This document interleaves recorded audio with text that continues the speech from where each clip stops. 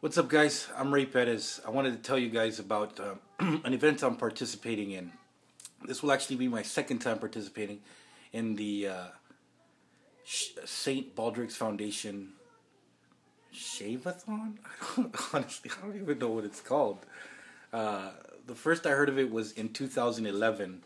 On Facebook, I saw that the RGV Killer Bees, the ice hockey team of the time, was going to participate in this event where the team players were going to shave their heads in honor of children with cancer, children that are fighting against cancer, or any survivors, or anybody who's ever been close to anyone with cancer.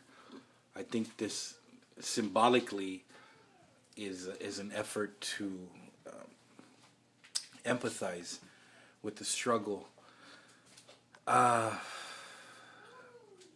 I had long hair at the time, and I told myself, you know what? That's something that's personal and meaningful, and although it's completely symbolic, shaving my head is nothing compared to the battle that these children and families go through. So in no way am I trying to compare my life to somebody who's ever been through any of that. At the time, I had just lost a friend named Justin Lang, and another friend named Lulu Reina, who I never met, but I met her parents, and I worked with someone from her family. I met them in some prayer groups, and it got pretty intense. And we prayed for this little girl, and we got word that, she was cancer-free, but the chemotherapy had caused her immune system to collapse, and there was a fungal infection in her nose, and she died from that. And so, people are going through just hard times trying to live, to survive, and we walk around each day like it's all nothing, but it is something, and we need to help fund the research for childhood cancer.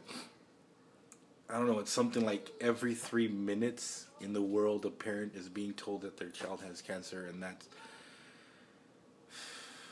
it happens, but we need to do what we can to help. And what I found was the St. Baldrick's Foundation raises money for research for childhood cancer. And at the time that I heard about it, oh, you look so cute. Yes. At the time that I found out about it, I also did a little investigating, and I found out that one of the recipients of their grants was the Vannie E. Cook Cancer Center here in McAllen. So in my hometown, I was born in McAllen, I live in Mission.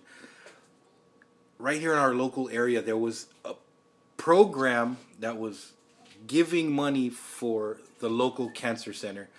Apart from the other stuff they do to fund cancer research, that was what hit home. Lulu, who was the little girl that passed away, was there, and her parents developed a program where they would help families and give them rides, and they had Lulu's face painted on the side of the van. And just what this little girl did through her bravery, she would come out in videos and talk to people. She showed her strength, and she united people. And I just wanted some way to contribute. I just wanted to do something, and I had long hair at the time, and I said, you know what, I'm going to shave my head. I'm going to try to raise some money. And you know what, I did. Thanks to you guys, we raised $1,086 in 2011. And we did it on behalf of Justin Lang, Julie Beltran, who's a friend of mine's sister, and Lulu Reina. 3 people that we were able to honor with our donations, with our time, with our thoughts and our prayers.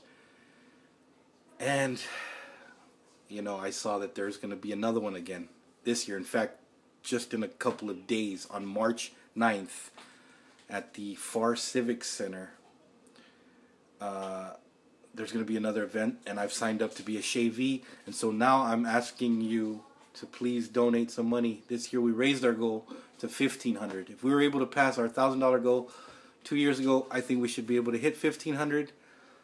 It's just a small, symbol of your support, your sympathy for these families. We can't put ourselves in their shoes. I mean, we can't even know what they're going through unless we've been through that. And this is the least we can do. March 9th, I'm going to shave my head. I'm asking you to donate some money for a good cause. St. Baldrick's Foundation, Childhood Cancer Research. And I'll go ahead and put the source in the about section. I really thank you for your time. I'm sorry for yapping. This is just all off the cuff. I didn't know what I was going to say, but I knew I wanted to say something. I wanted to talk to you guys, even if it's just through a video, to let you know why I'm doing this, what I'm doing, and how I need your help. So please, if you can, every dollar counts. There's no minimum. There's no maximum. Whatever you can give, it's to a good cause. I actually went back and looked online, and you can look to stbaldricks.org. And then you can search for my name and donate right there. Or you can look at some of the grants that they've given, some of the recipients, and it'll show you on there. You'll even find articles about how St. Baldrick's has given to the Vannie E. Cook Cancer Center here in McAllen. So it's not some random organization. You don't have to be, well, yeah, you should be concerned about where you're giving your money. So yes, be concerned, do the research. So far, I think they've received over $200,000 from the St. Baldrick's Foundation. So I'm glad to say that I was a very small part. We were a very small part, but we were a part of it. And we can do it again. Peace. Thank you guys for your time.